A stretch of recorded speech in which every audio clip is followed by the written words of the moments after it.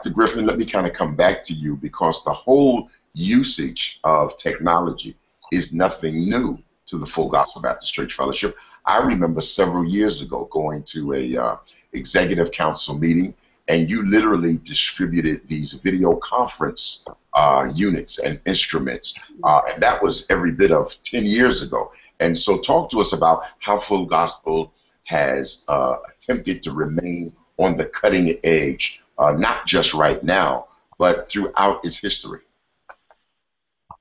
You're right. About 10 years ago, we purchased video telephones that allowed us to call each other and see each other's face as we are right now, talking with each other.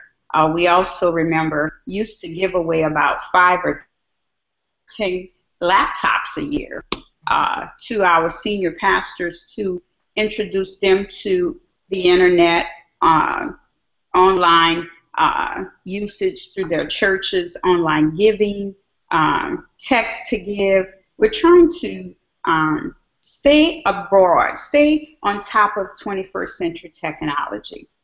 And again, I think we just need to, and for you, maybe you can help us in that area by holding some classes that help our pastors to understand what webinars are. People like Robin bring pastors in to understand the importance of 21st century technology. I introduced Text to Give and try to get pastors to understand, especially during these times we're living in where there are catastrophic events going on. Bishop Martin, Atlanta had a snowstorm recently.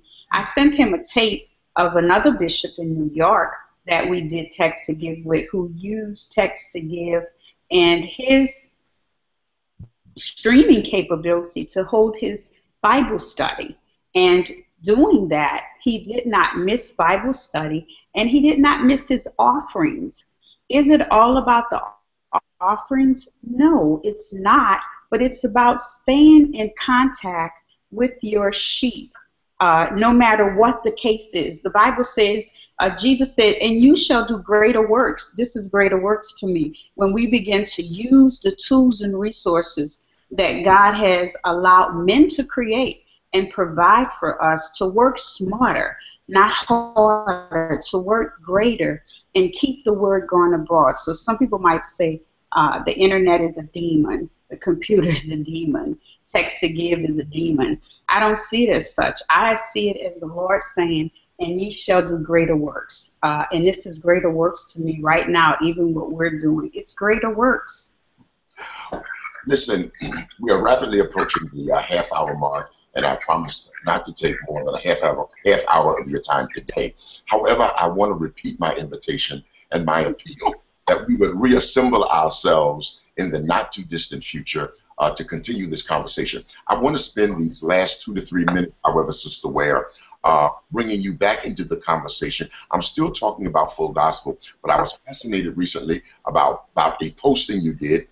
Periscope is a new technology, and so I want you to just give us a quick overview of Periscope and how you anticipate that impacting what we do in Full Gospel, and that'll be our closing comment for this session. And then, ladies, if I can reassemble us a little later on this week, we got to come back and talk about your particular businesses and how your businesses can be a blessing in the body of Christ. Sister Ware. Absolutely. Periscope is a new live streaming app. It allows people to give you access to your world. You can give people access to your world. It is amazing. It is the new craze, and I know people are saying, oh my goodness, you know, I don't have time to learn a new social media platform, but it's well worth your time.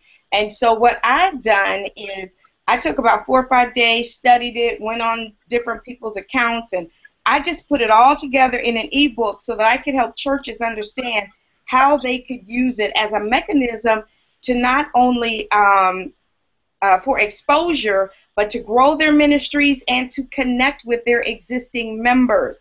You know, retention is one of the consistent opportunities that churches have.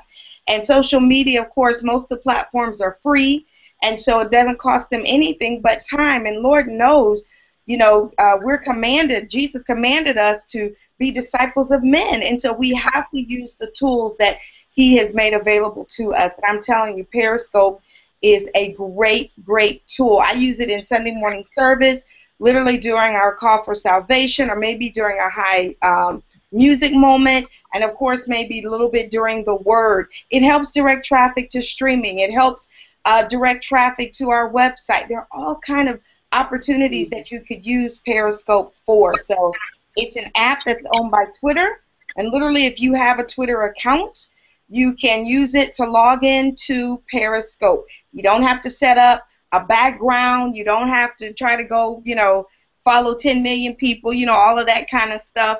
Don't compare yourself to people that have a bunch of followers. I always say comparison breeds discontentment.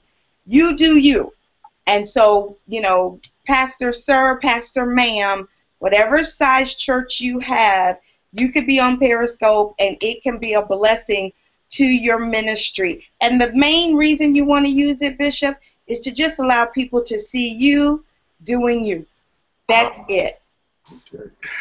Well, friends, for the last several minutes, you have been watching and listening to Dr. Yulonda Griffin out of New Orleans, Louisiana, and Sister Robin Ware, Minister Robin Ware, out of Atlanta, Georgia. I am Bishop Andy C. Luter. This is a series of webinars that I do, hopefully to impact the body of Christ. I'm delighted to have these guests with me today, and both of them have committed to coming back and sharing with us in the not too distant future. Both of them have amazing entrepreneurial narratives to share with you, and I'm anxious for them to talk to you about exactly what they do outside of full gospel, outside of the church, and how what they do outside the church can impact what you do inside the church. So until next time, please know God loves you. I love you. We look forward to seeing you real soon.